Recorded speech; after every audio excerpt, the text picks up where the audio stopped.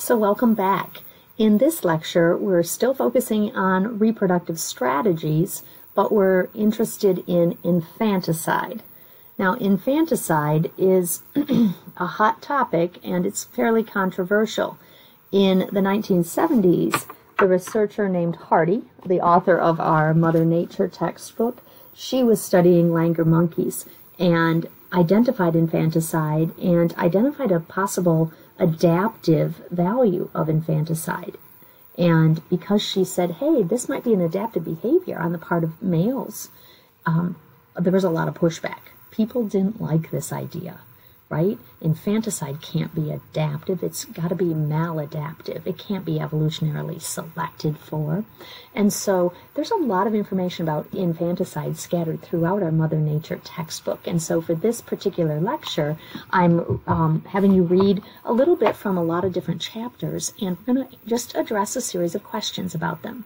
I also wouldn't mind you looking at infanticide on Wikipedia to get a feeling for human infanticide in our history and in modern cultures, and kind of some of the reasons behind infanticide, at least some of the hypothesized reasons. So check it out. You'd be surprised at how long that Wikipedia entry is.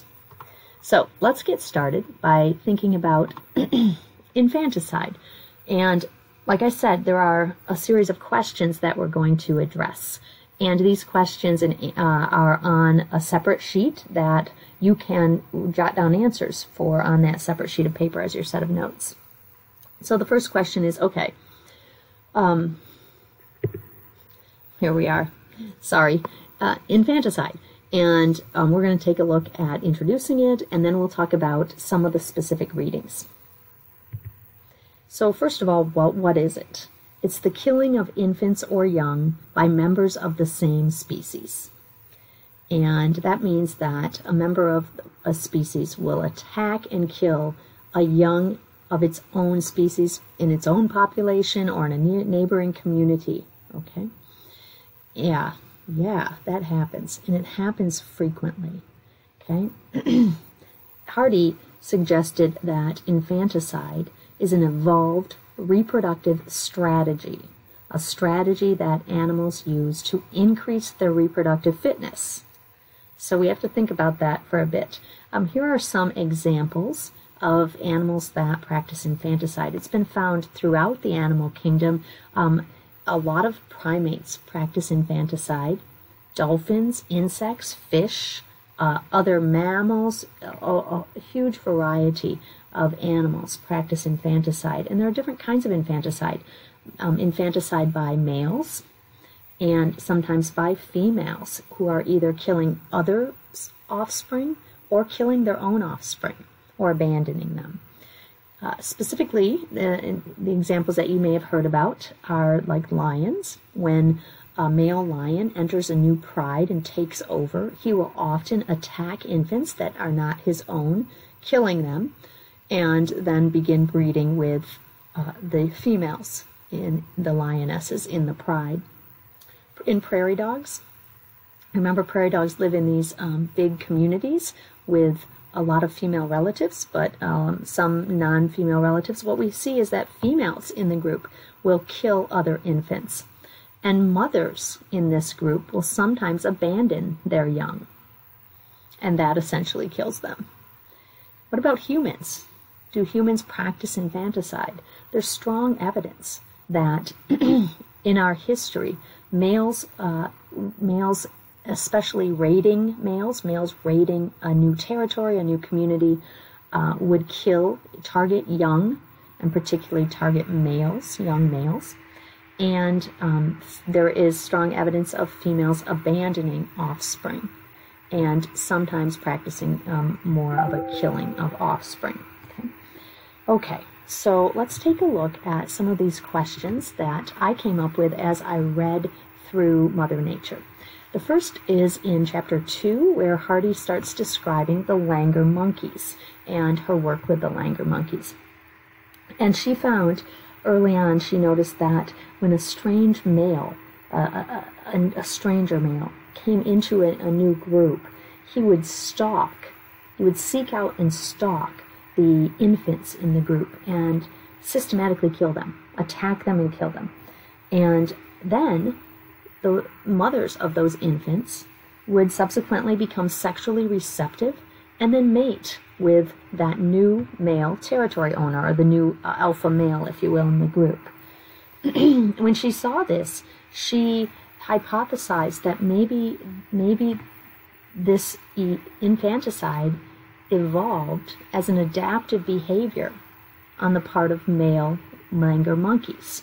This was in the 1970s, and researchers really pushed back on this, but have subsequently bought into her ideas. Okay, so here's a question for you. According to Hardy, in this section, does infanticide in langurs benefit the group? Because some people thought, well, infanticide is a mechanism for population control, right? If the population grows out of control, then there's not enough resources, and then everyone suffers. So a good of the group selection hypothesis would say, yeah, infanticide happens for the good of the group to prevent overpopulation.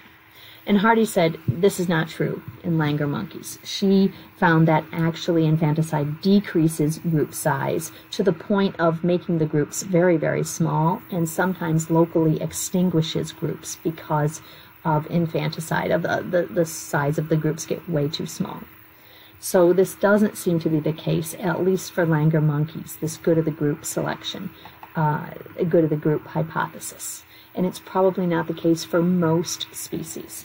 There are some evidence that it is true in some species. And then explain how sexual selection, specifically same-sex competition, can lead to the evolution of infanticide. Okay, so Hardy, has proposed that infanticide is an adaptive behavior by male monkeys.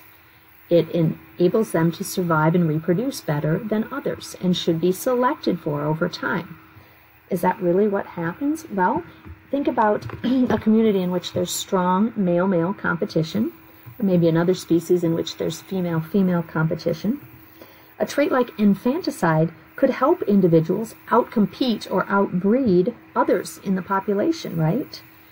Some in the population, because their offspring were killed, would not leave behind any offspring in the next generation.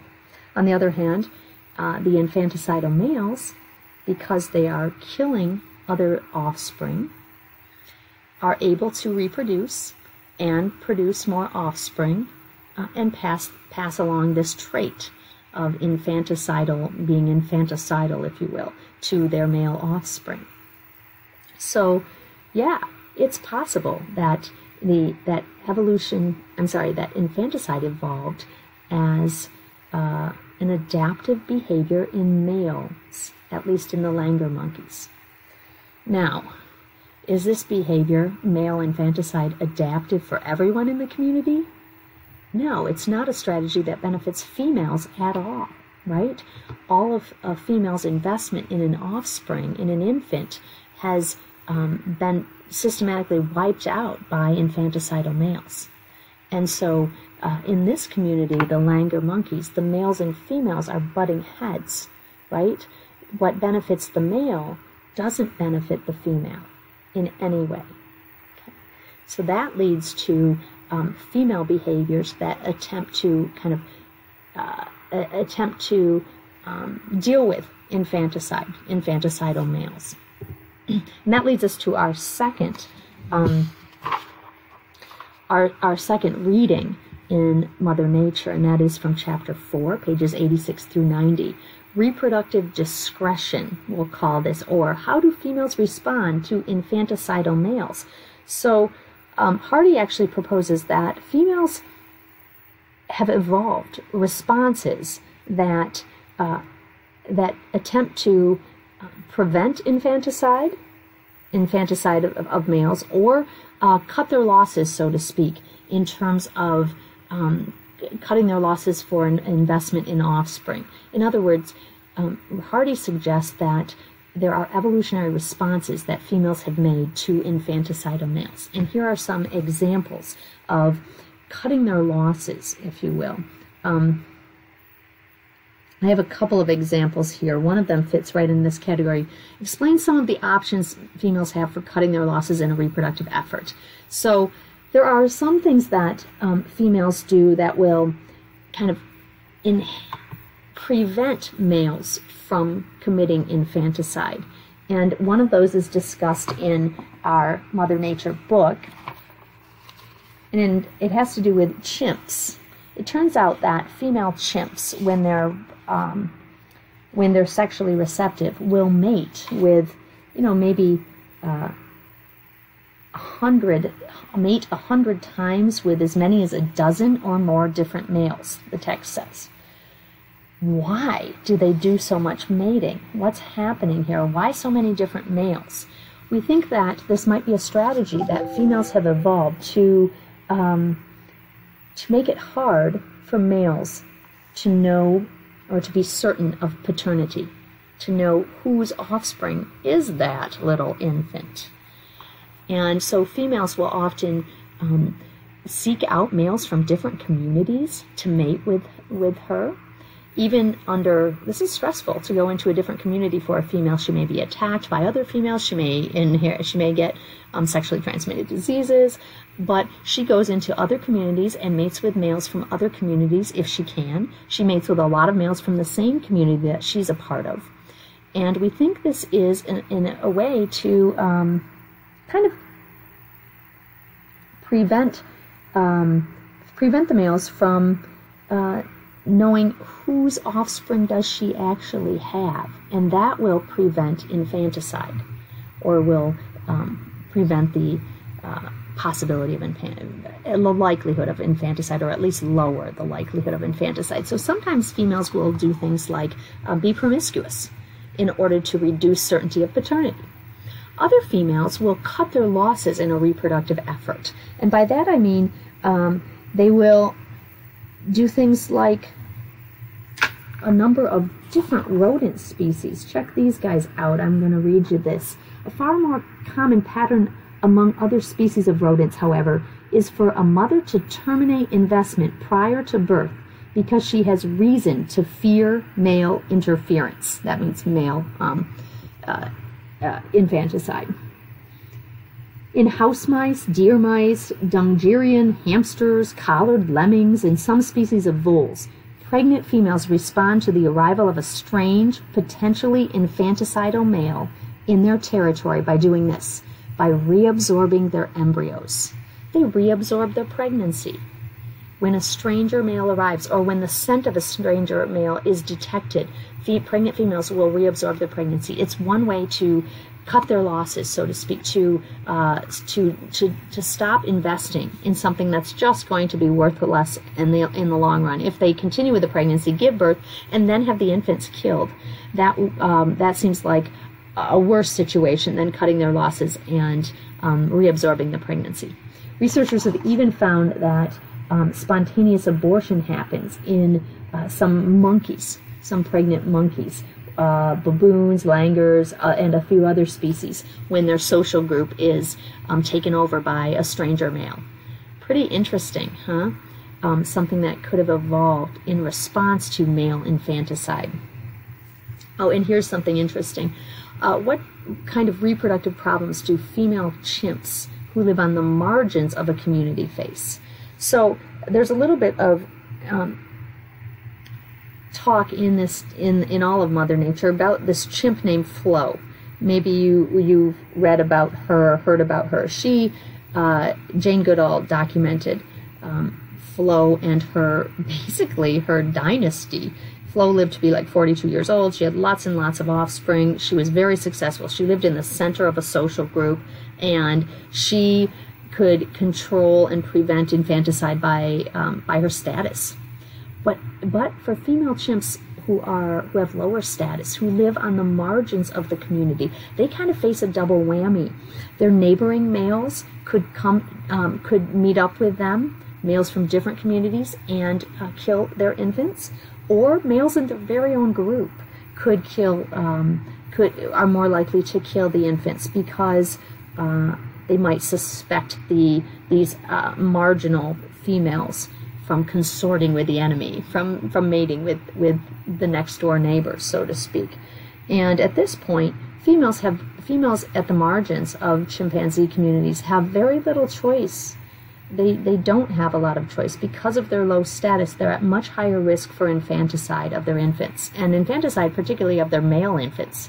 Males tend to be discriminating and kill male offspring or male infants more than female infants.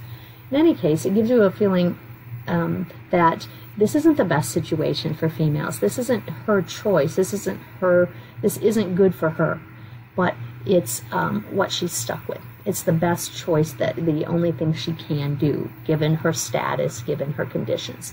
Yeah. Okay. We'll take a look at infanticide by males in human cultures next. As soon as I can get out of here.